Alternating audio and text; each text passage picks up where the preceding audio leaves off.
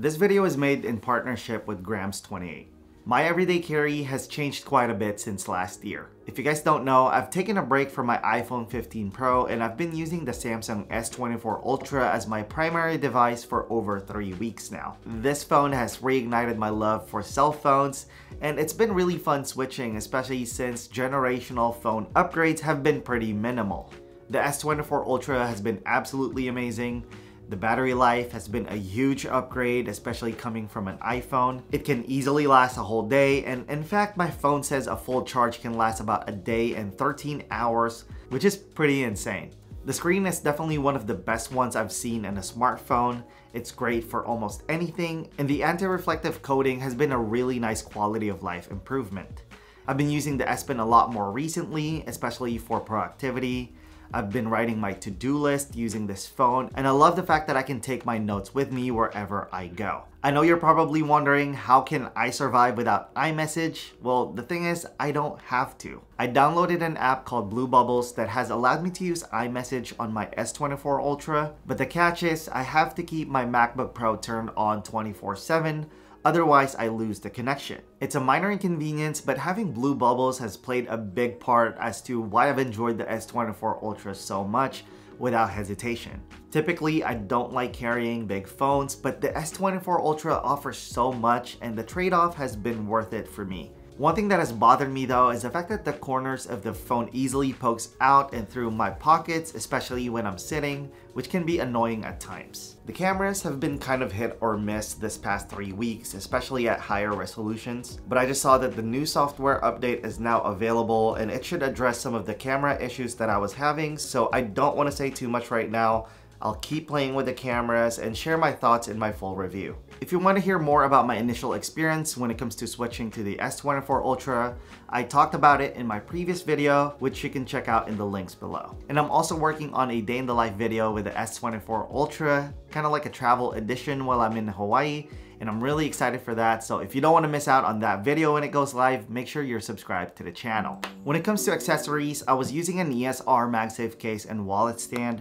One issue with it though is that the magnets interfere with the S Pen, which is so unfortunate. I love MagSafe accessories, especially using a wallet and stand. I know some people are concerned about carrying their wallet this way because when you lose your phone, you lose your wallet, but I don't think that's an issue for me at all. I always know where my phone is, and if anything, there's less things to worry about because my phone and wallet are together. I also replaced my Apple Watch Ultra with the Galaxy Watch 6 Classic. I've been wanting something different for a while now, something that looks a bit more like a traditional watch, and I really love the look of this watch. I got it in silver to really have that traditional feel, and I got a silicone band from Amazon, which I think pairs well with it. My favorite thing about this is the rotating bezel. It has been a pretty intuitive way to interact with the watch. I use it to set my timers, track my steps, and also my sleep. This watch even measures my stress level, which is pretty interesting. I will say though that the user experience of the Galaxy Watch 6 Classic has not been as smooth as the Apple Watch. I find it to be a little bit slower and not as responsive,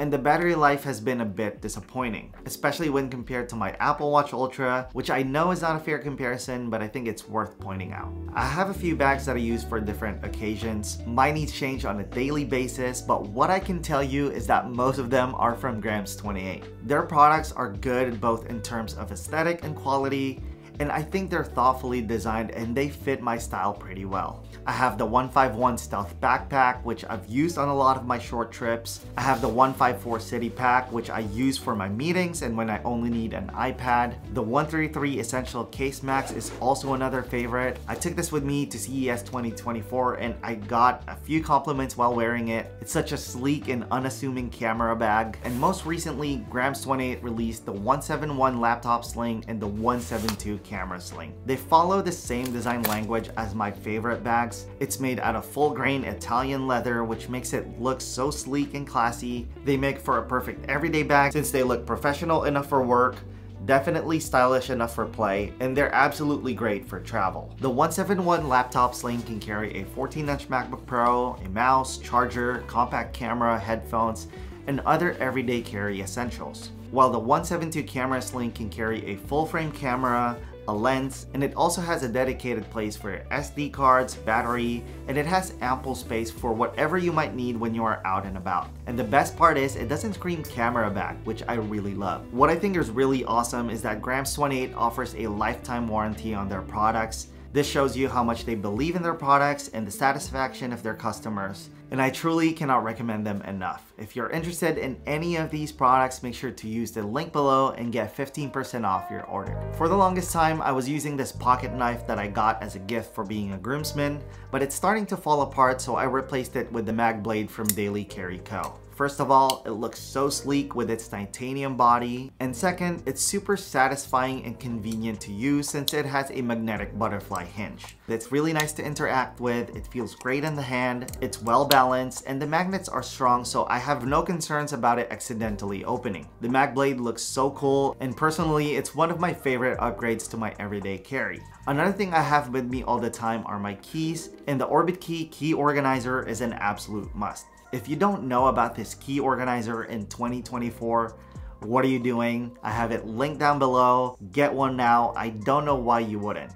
I've been using one since 2018, maybe even earlier than that, and this has become a staple for me. It keeps my keys neat and compact, which reduces the bulk in my pocket, and this also protects other things that I have in my pocket from scratches. What is new though is that I am using the Ring version 2 now. This makes adding and removing keys super easy, and it's such a nice quality of life upgrade. This is something that will be a part of my everyday carry from now on. For my everyday earbuds, I am still using the AirPods Pro Gen 2.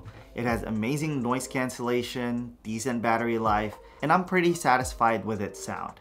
One thing I didn't expect though was how good it would work with my S24 Ultra and even my handheld gaming devices. I thought I was gonna have to get a different pair to use with my non-Apple devices, but I've had zero issues with it so far. One frustrating thing though is that this version uses the Lightning port and most of my devices are now USB-C, but I'm not sure it's worth spending money just to get a USB-C case, so I'll stick with this for now. Sometime last year, I bought this Manscaped grooming kit. It popped up on my Amazon homepage and it was on sale, so I thought, why not get it? And shortly after, for Christmas, my aunt gifted me this one from Royce, and the quality is just so much better, so this is the one that I bring with me. I can't stand having long fingernails, and this allows me to make sure that my fingernails are clean and that I'm always presentable.